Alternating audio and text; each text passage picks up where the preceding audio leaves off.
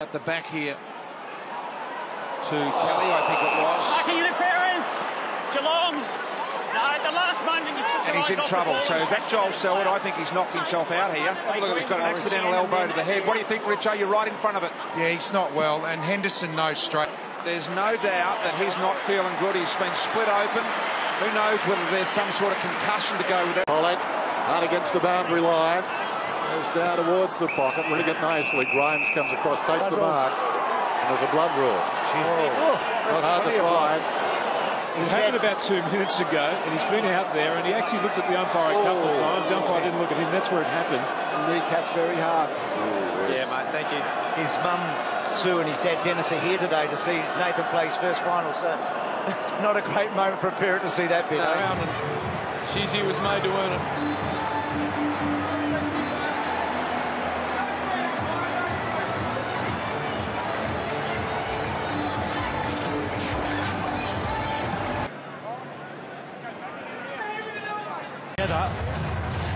Talking about his teeth too.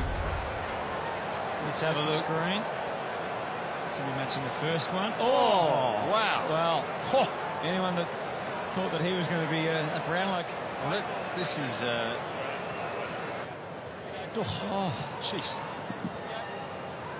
Well, the fact that he hasn't taken his mouth guard out would suggest that his teeth are potentially loose.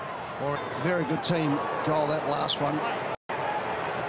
He must be getting a concussion test after this huge knock. That was a hard hit. Paddy Ryder, Josh Battle, 6'4", and have a look at that cut on the eye. So, McInerney dropped what was basically a test mark, and now he's confronted by Salem, who put the hip and shoulder in there, but Rich is going to send it back long and deep. You get the feeling here. Where you are. And he is wobbly. There's blood flowing steadily, and McInerney I think he went head first into the opponent's hip. Yeah, straight into Salem's hip, Lee. Yeah, with his head. Bit ugly this, and he's not feeling well, and he's had a bit of a delay to bang. No, it's his head. I think his face onto the back of Salem's head.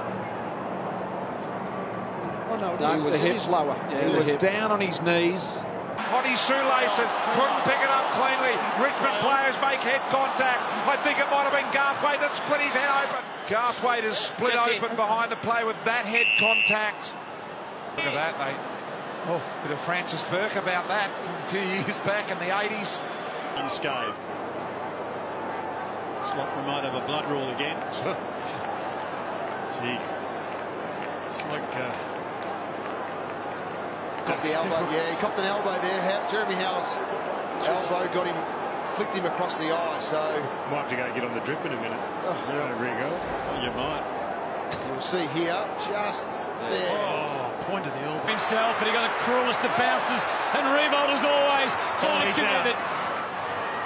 There's the head clash, and he is in all sorts. The funny thing is too, Jace, it looks like he's coming off with the blood rule. Now the umpires just stopped the play. Geez, you blokes are hard taskmasters if you think this is tough conditions to play in.